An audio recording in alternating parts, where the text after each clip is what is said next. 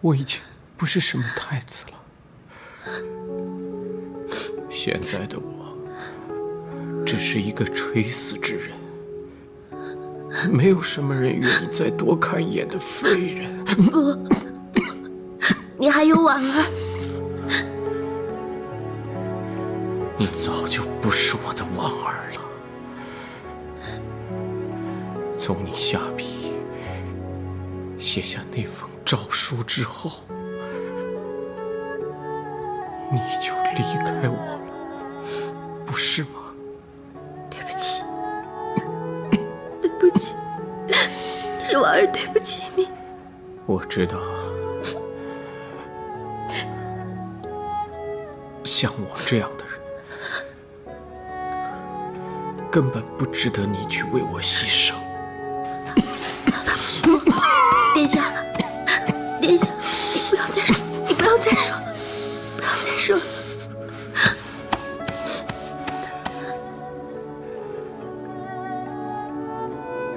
可我还是要谢谢你，谢谢你昔日对我的恩情，谢谢你能在我垂死之前来看我一眼。殿下，婉儿，我好怀念以前认识的婉儿，无忧无虑，一起相识读书，一起赋诗为文。我也是。你慢点儿。婉儿，能再给我念一念你读过的诗吗？我特别想听听你读诗的声音。好。夜下洞庭初，思君万里余。露浓向北乐，月落尽凭序。好听，真的好听。我好想每天都能听到婉儿的声音。殿下，殿下。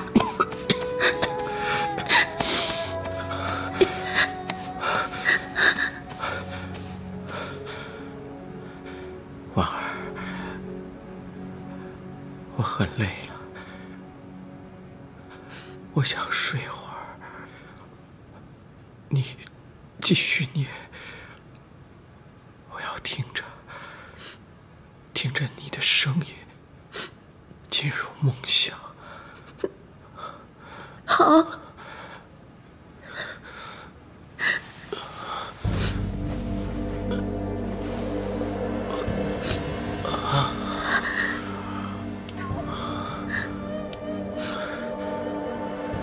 欲走江南去，叹风经北树。书中无别意，唯怅久离居。世子谈经处，宣臣可自留。故太医老师参见圣皇求。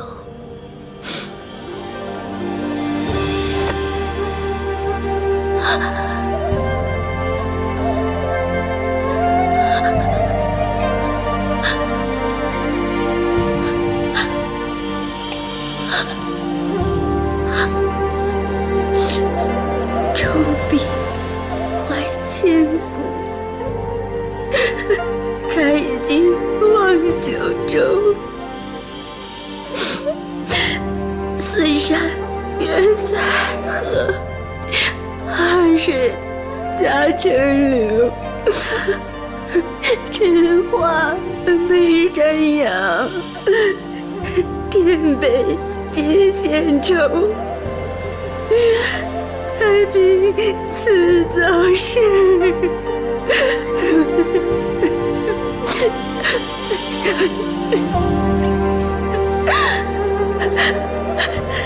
常言皆红袖。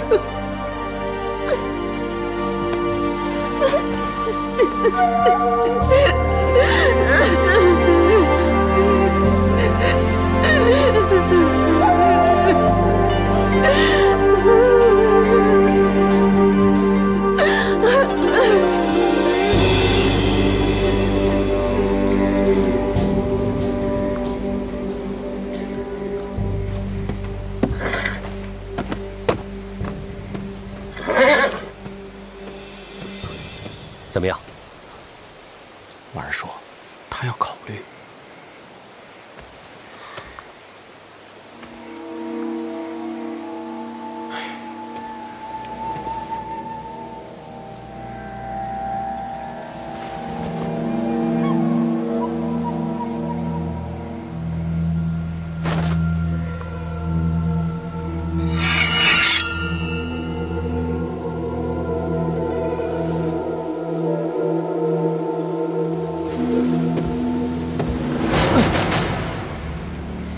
把马车赶走，小声一点。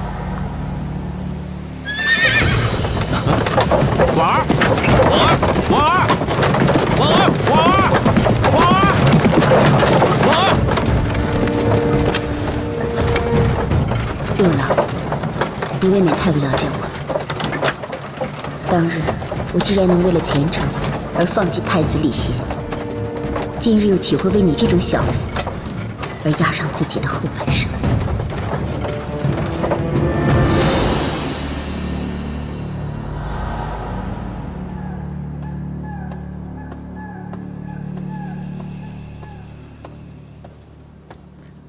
皇上，汤药煎好了，可以服用了。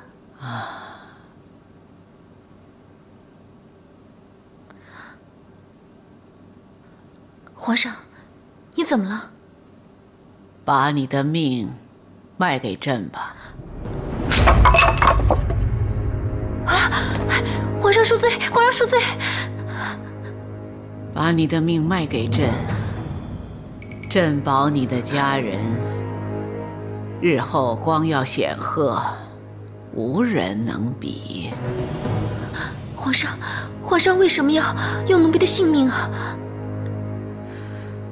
派人杀死陈凤玉的是朕，派人袭击你的也是朕。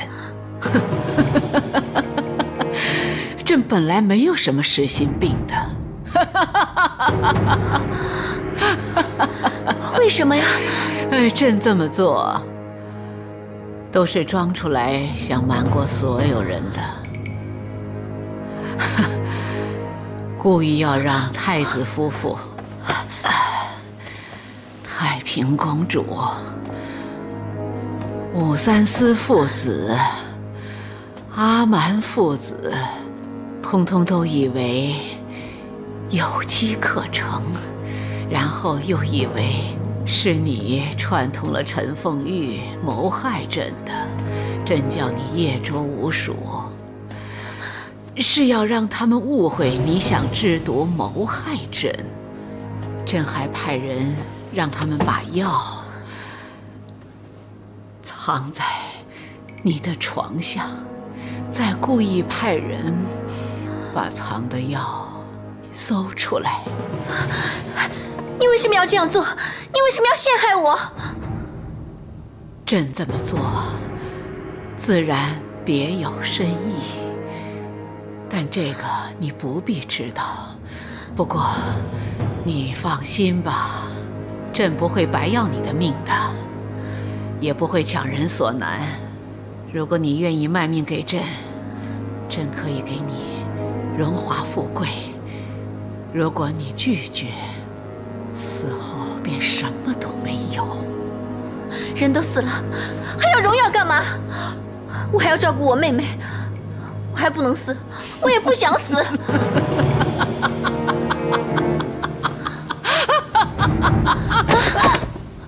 朕劝你还是考虑清楚。要知道，无论你答应还是不答应，你的命都是真的。所有人的性命都是真的，所有人都是的，都是真的。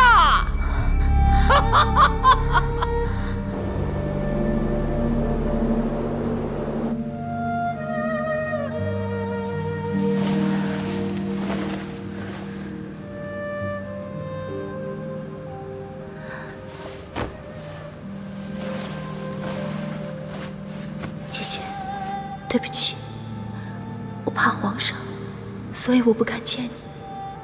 对不起。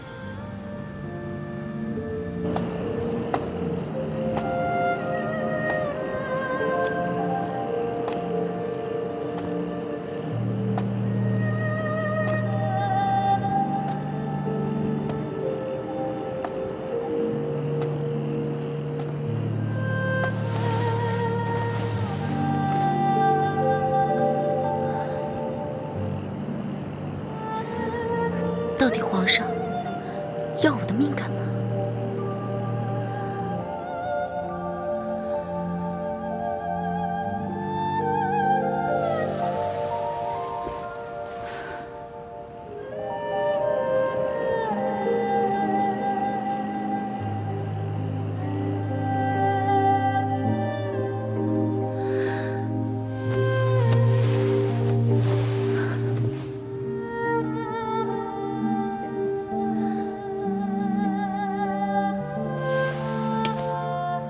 姐姐，对不起，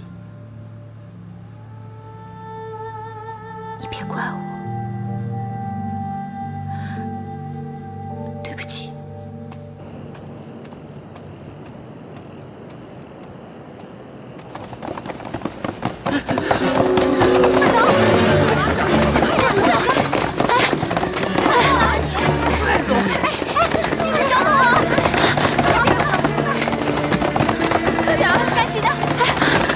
发生什么事了？皇上遇刺驾崩了！快走，快点！快点呀！难道那个宫女已经下手加害了皇上？啊！我们得马上进宫去，要不然这帝位就让人抢走了。雷长，在，马上给我准备兵马，本宫要进宫。遵命。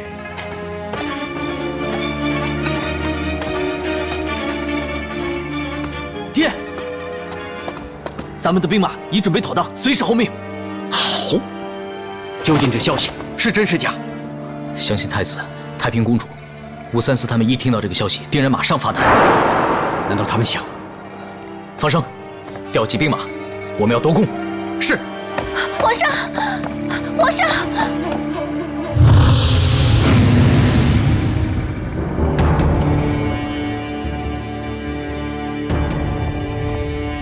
皇上，你不是？朕故意散布谣言，说朕遇刺身亡。皇上，你为什么要这样做？朕是想知道，在朕的身边，到底有谁想争夺朕的皇位？皇上。他们现在正迫不及待地通通向这儿跑来，真不愧是我武曌的子孙呐！皇上，奴婢不明白，你为什么要让你的亲人跟你争夺皇位？这样做对你有什么好处？只要同我争夺皇位的，我都要将他铲除，永保我江山天下太平。你不挑动他们，他们未必有这个胆量来跟你争斗。如今你不但陷害他们，你还陷百姓于兵荒马乱之中。你不是要保天下，你是要毁天下。既然他们以为朕遇刺身亡，便会以为你是凶手，你还留在这里干什么？你不怕他们抓住你，然后再把你这个凶手千刀万剐？你能为朕扫除逆党，你算是立功了。那你走吧，这些珠宝都是你的，无论你的命卖不卖，朕都要定了。你从南边应天门逃出城外，或许还能保住你的性命。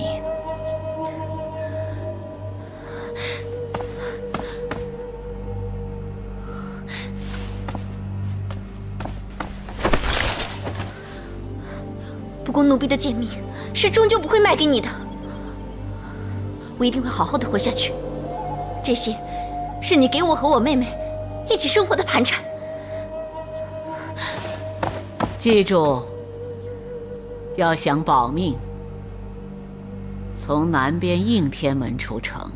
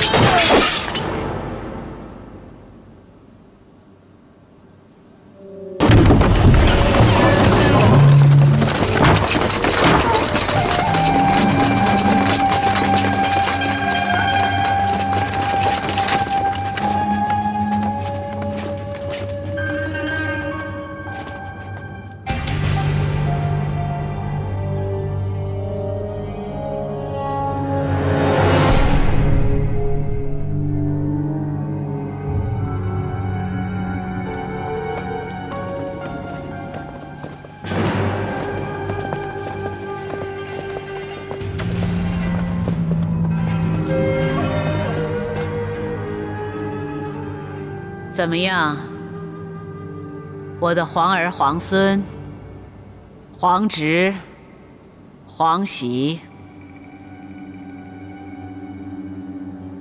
看见朕还没有死，很惊奇吗？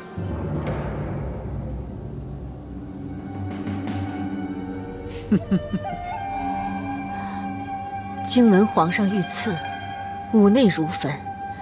如今见您安然无恙，媳妇也就放心了。太子妃平时柔弱不争，可第一个说话的就是你。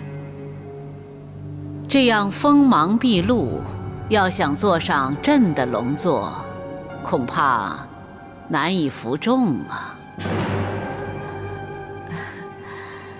自古成王败寇，秦始皇灭六国，一统天下；汉高祖四面楚歌，逼死项羽，哪一个不是锋芒毕露，锐气逼人？伶牙俐齿，气势不小啊。不过要做龙座的，究竟是你呢，还是太子，我的皇儿？母皇，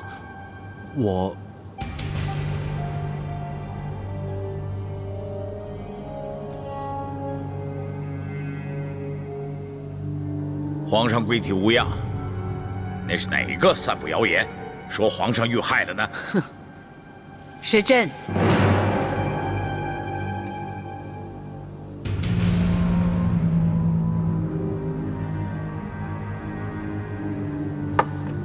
怎么？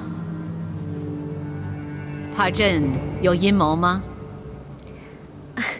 皇上是我们的娘亲，娘亲又怎么会谋害自己的子女呢？八皇兄不就经常这么说吗？八皇兄，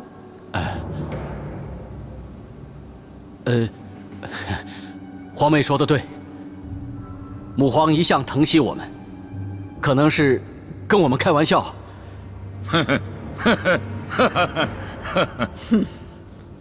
如果你们还笑得出来，那就尽管笑吧。朕也想看一看，到底谁可以笑到最后。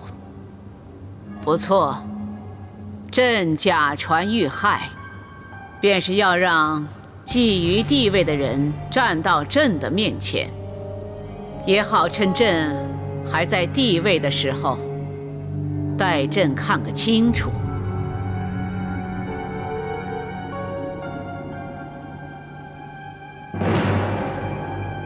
阿满，你也等不及了，跑来要朕退下来吗？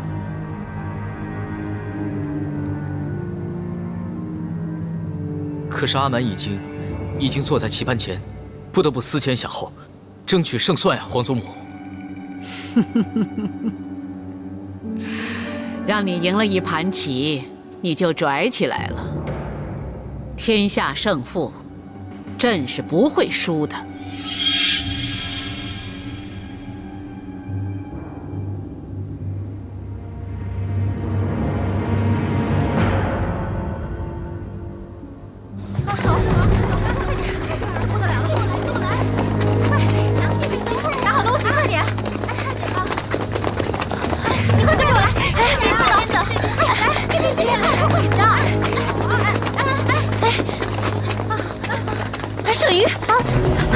小凡姐，你终于回来了！你知道吗？皇上驾崩了，什么皇子、太子，这个王那个王，全都带兵冲进来了。快跟我来！看来这一次要死很多的人，我们快点逃跑吧！小福呢？小福，哦，小马哥已经带他逃跑了。现在这时候，所有的人都冲向迎轩宫，我们朝反方向的应天门逃跑吧。走。此刻你由南边应天门出城，或许还能保住你的性命。可怜的人不止我一个，其实皇祖母也很可怜。其实朕也很想相信是没有人要害朕的，可惜这是个笑话，当不得真的。小凡姐，我们快走吧，快走啊，小凡姐！小鱼，你先走，我还要去个地方。哎，小凡姐，小凡姐，此刻危险，你还要去哪里啊？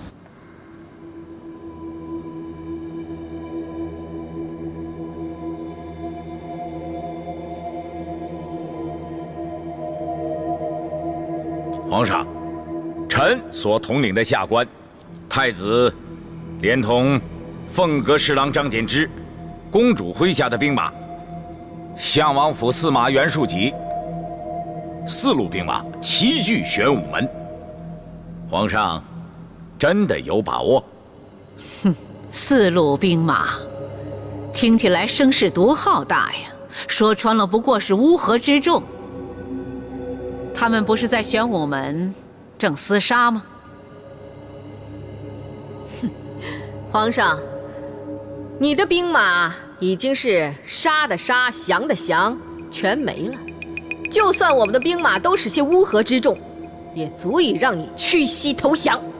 哼，朕的兵马全没了，怎么说，镇城外的10万兵马也被你们杀尽了？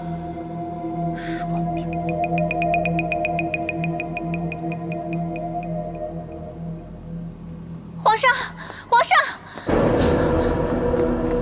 皇上！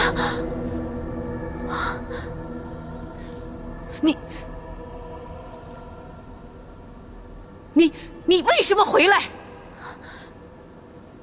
皇上，快说，为什么偷偷闯到宫里？谁派你来的？是何居心？奴婢不敢，奴婢是这里的宫女。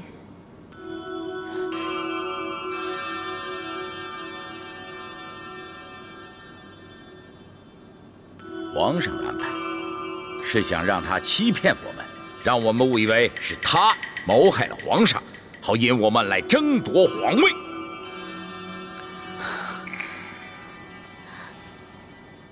既然只是一个傀儡，皇上看见了他，何以如此震怒？或许他还真的不是一般人。是，不然皇上为何如此震怒啊？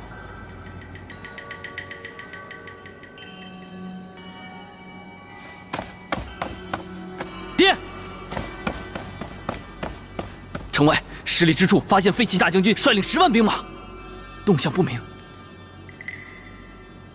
原来你调动吐蕃突厥10万大军，是来对付我们的。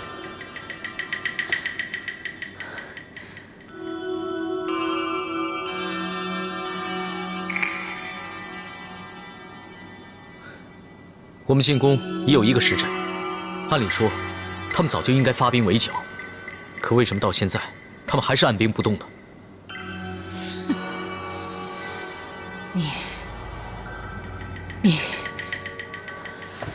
你为什么不去应天门？难道你忘了朕说过的话吗？奴婢是想逃出去，但是但是什么？奴婢看到有兵马来到迎仙宫，奴婢担心皇上有事，所以奴婢……你担心朕？啊？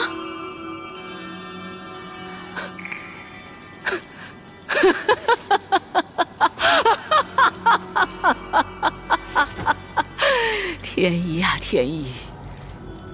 朕让你从应天门逃走，因为朕早已命人在那儿监视着，一见你出城，即是时机成熟，马上通知城外兵马挥军灭贼。谁料你竟担心朕，而又跑回来，你这是令朕功亏一篑呀！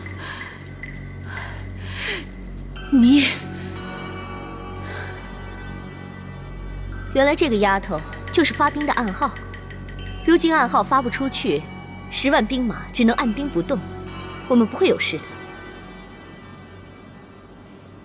皇上，你的10万兵马已经形同虚设，你现在还有什么可以跟我们较劲的？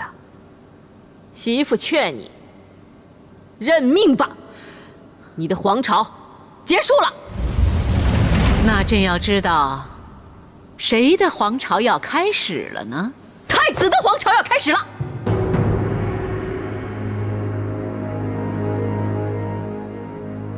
皇上，我劝你还是收手退位吧。慢着，皇嫂，皇上退位也未必就是7皇兄继位吧？今日天下已姓武，继位的皇帝他也得姓武。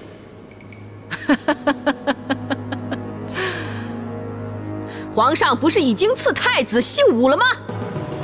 既然如此，太子继位那是顺理成章，有何异议啊？皇上的儿子又不是7皇兄一个，8皇兄不是也曾经当过皇帝吗7皇兄啊，继位一事兹事体大，不如大家从长计议吧。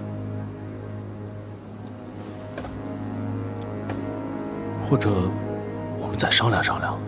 有什么好商量的？现在张柬之、崔玄伟还言范、敬辉4位大人都已经站在我们这边了。太子继位，势在必行。哼！玄武门外，你我兵马相当，势在必行的也不止你一个。如今天下逆转，皇上以女儿身登上大宝，继承大业，未必也要是男人吧？哼，妹妹，我还以为你是替八王爷说话呢，原来是自己想当皇帝呀。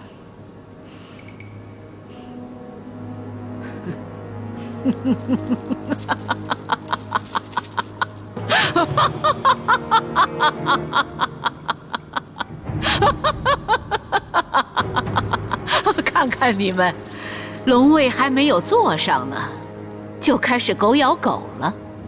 你们如此互不相让，朕倒想知道，你们凭什么掌管天下？天下谁属，已经跟你没有关系，退不退位，由不得你。是吗？想要夺位，除了要让朕退位之外，难道不要传过玉玺吗？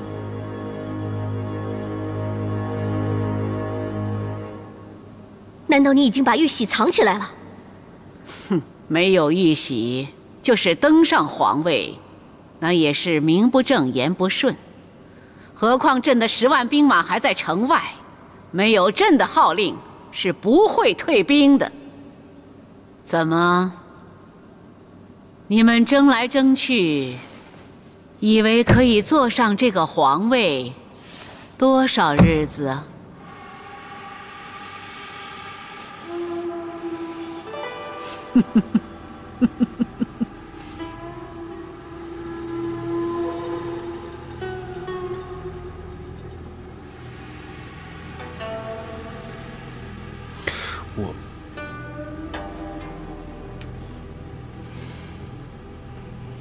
太子继位，人心所向，大势所趋。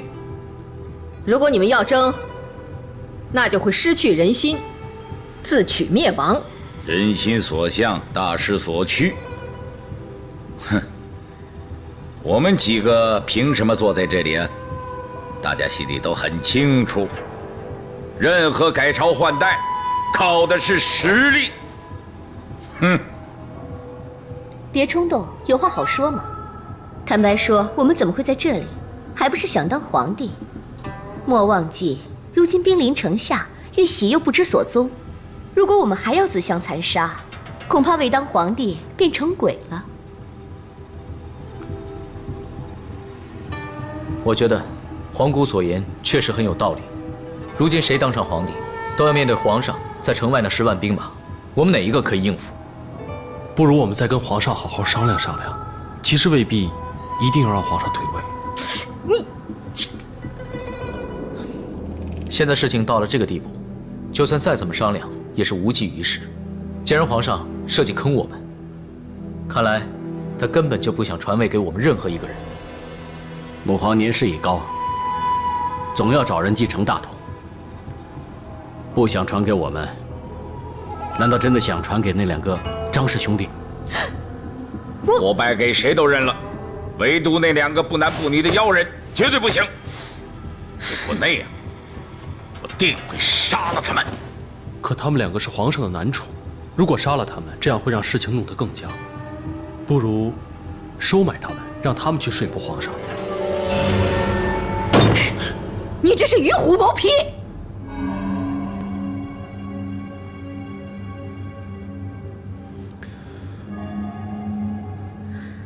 事到如今，成王败寇，我们没有什么退路了。如果你们大家愿意助太子成就大业，那到时候封王拜相肯定要比目前显贵得多。我不敢食言。反之，要是你们敢和我们作对，那我也敢保证，到时候即便是尸横遍野，我姓韦的就算流尽最后一滴血，也要踏着你们的尸体助太子登上帝位。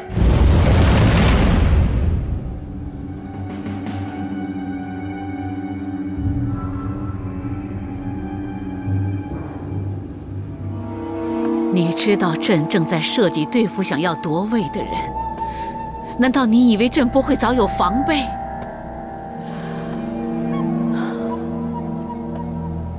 朕倒要问问你，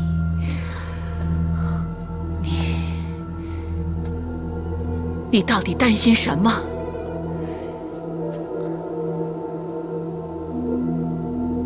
你为什么又跑回来？奴婢也不知道，奴婢只是觉得皇上很可怜，所以担心皇上有事。朕可怜？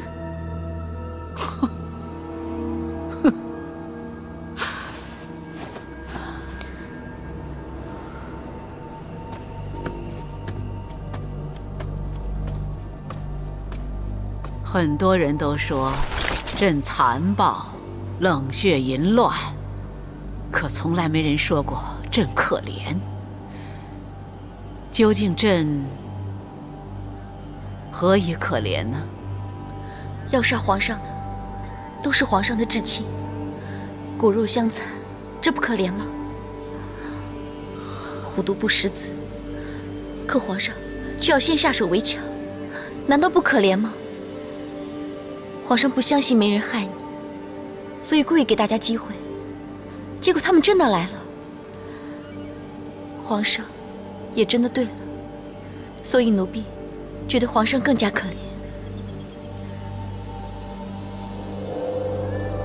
朕曾经陷害过你，想杀你，可反过来你倒可怜朕。你说过你有妹妹要照顾，所以你绝不能死。你却担心朕比你自己和妹妹还要多。奴婢的妹妹现在有人照顾着，而且奴婢也不打算为皇上而死。奴婢只是想来看看皇上，就是这么简单。就这么简单？就这么简单吗？人算不如天算，朕诈作杀你，又要买你的命，全都是要你痛恨朕。到朕放你的时候，你会毫不犹豫地走，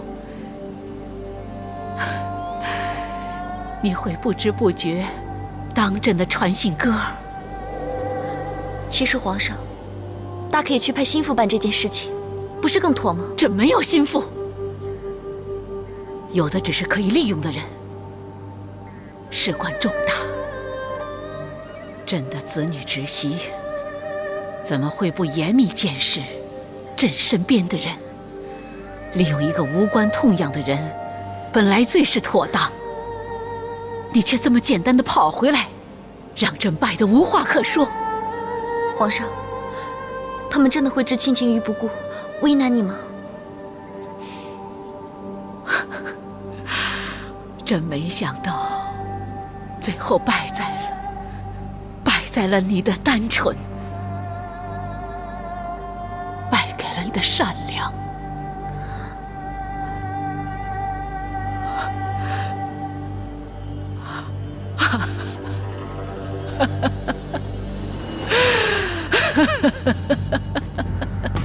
隆基，你要记住爹说的话。哦，知道了，爹。皇妹，那我说两句。皇兄请讲。皇嫂，我们现在4路人马，总共不过3、4万。就算我们拼尽全力，又如何敌得过10万雄师？要拼死周旋。要是我们败了，你们就把责任推到我姓韦的身上。好气派！假如你真的能够运筹帷幄，那我武三思也乐得成人之美。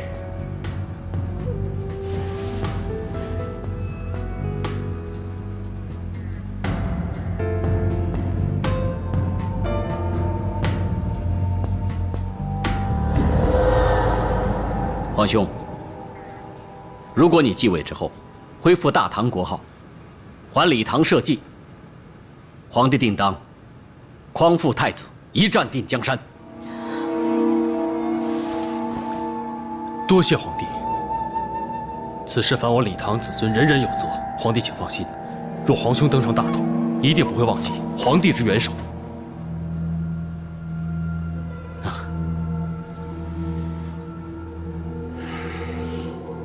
难得两位皇兄同声相应，同气相求，小妹又岂有置身事外之理？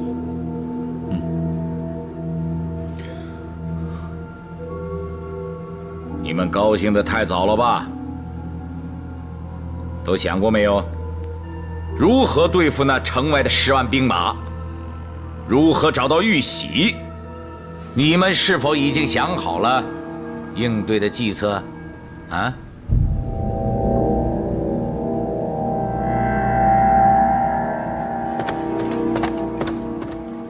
启禀太子太子妃，内省人上官婉儿求见。